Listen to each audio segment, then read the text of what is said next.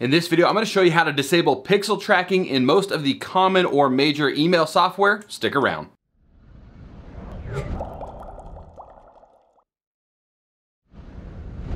What is going on, everybody? Welcome back to another video. So again, today we're going to show you how to disable pixel tracking, but first I want to explain to you guys exactly what pixel tracking actually is. Simply put, people will take a single pixel invisible image and put it at the end of an email file to track different information that they're looking for. It can track things like the browser that you use to open it. It can track the location that you were at the time that you opened up the email. It can also track how many times you've opened up something. So if a marketer is trying to send you information or send you like a product or something and you've opened it multiple times, chances are you are interested in that item, so they can kind of see different things that you may be interested in. It can also send them information regarding information about your computer, information about what country or state or city or anything like that. So you can see that these things are kind of an invasion of privacy, and it's really good to disable them when you can. So to do that, we're going to jump over to the computer. I'm going to show you how to disable image or pixel tracking within most of the emails provided software. So things like Gmail or Outlook, Apple Mail, those things. Be sure to check the timestamps or the chapters down below the video on the timeline there. That is going to allow you guys to kind of jump ahead or jump to whatever software it is that you're using in order to delete the pixel tracking. To do this in Mac Mail, just open up your Mail application. So we're going to go to Mail, and you're going to go to the very top or wherever you have your menu bar. You're going to want to hover over it, click on where it says Mail, and then you're going to want to click on where it says Preferences. You can also bring this up with the Command plus the comma button. That is a shortcut to bring up Preferences.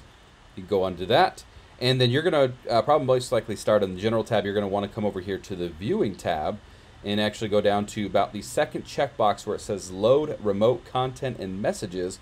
You're going to want to uncheck that, and that will disable the images within the Mac Mail. If you're using Yahoo Mail, once again, log into your mail, go up to the settings in the top right-hand corner. You're going to click on that, and then you're actually going to want to come down to the bottom there where it says More Settings. Click on that, and then on the left-hand side, you're going to want to click on the option that says Viewing Email. And from here at the very bottom where it says Show Images in Messages, you're going to want to change that from Always to Ask Before Showing External Images. It's going to refresh to save, and that setting has been saved. If you're using Outlook on the web, you're going to come over here to you're of course going to log into your Outlook.live account, whatever it is. You're going to log into that, and then come up in the top right-hand corner and click on the little gear icon. And the easiest thing to do here is just type in Images, and we're going to get an option that says External Images. Go ahead and click on that. It's going to take you to the privacy and data section of the settings, but we're going to focus on the middle section where it says external images. We're going to want to change that to do not use the Outlook service to load images. And then you're going to go ahead and click on save to save those settings. Starting off in Gmail, you're going to come up here to the top right where you have the little gear up here. And then you're going to click on that and then click on where it says see all settings. From here, you're going to want to make sure that you are on the general tab, but you're going to go about halfway down the page where you see images. And just toggle the little radio dial where it says ask before displaying external images. Once you've done that, if everything's live saved, there's nothing else you need to do, and you've saved those settings for Gmail. To change a setting in the Gmail app, open up your Gmail app, and then you're going to tap on the three little lines up in the top left-hand corner and scroll all the way down until you see the little settings icon that looks like a little gear right there. We're going to go and tap on that. You're going to choose your email that you want to change. You will need to do this for each email.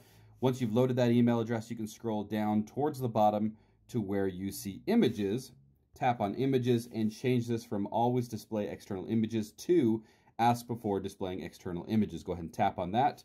Settings will automatically save, and you've changed that on your Gmail app. Like I said, you will need to do that for each individual email address. So there you have it. Hopefully you guys were able to go in and disable the pixel blocking as much as you need to for your email provider. If you do want to add an extra level of security, there are some extensions out there that you can check out. One is called Trocker, and the other one is called PixelBlock, and I will link those down below. I don't know if they have them on like Safari or even Firefox extensions, but I'll do some research and let you guys know. However, I will be linking the ones for Google down below.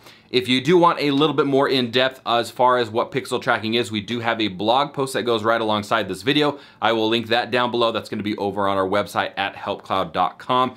Other than that, that's it for this video. Hopefully you guys got something out of it. If you did, be sure to like, share, and of course subscribe. Those three things certainly help us grow our channel. If you guys have any other further questions or comments, please leave those down in the comment section. I'll get back to those as soon as I can. So other than that, thank you guys all so much for watching, and we will see you on the next one. Peace.